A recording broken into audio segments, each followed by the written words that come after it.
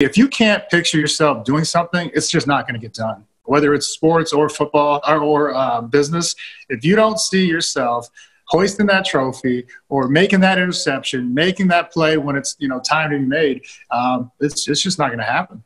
Okay, but there are some people who would say, I don't want to jinx it and get ahead of myself, right? Like, I don't want to visualize the success because I haven't gotten it yet, and I'm afraid it's going to throw me off my game if I get too far ahead in the process. What would you say to that?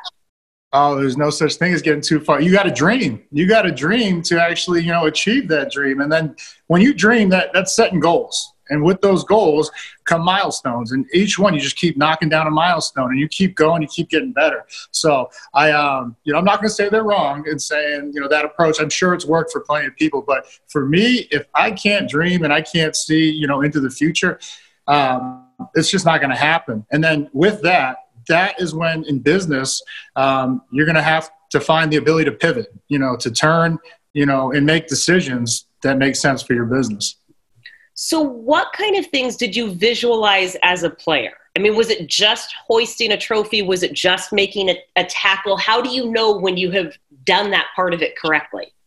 Everything. You just continue to build, whether it's a meeting that you want to go well, because in every part of the day, there's different facets that you have to sharpen your tools, your weapons. So listening, if you're not there present in that meeting, there are details you're going to miss that is going to lead to somebody else's success or your detriment. And so, just little things like that, you can continue to stack and, you find yourself, winning most of the days and just keep stacking those days. So how do you know when you have visualized enough? Because I know as a player, you also told me that it was, where are the locker rooms? Where's the scoreboard? How does the field look? So that nothing was a surprise when you walked onto the field. How do you know if you've got the right level of visualization?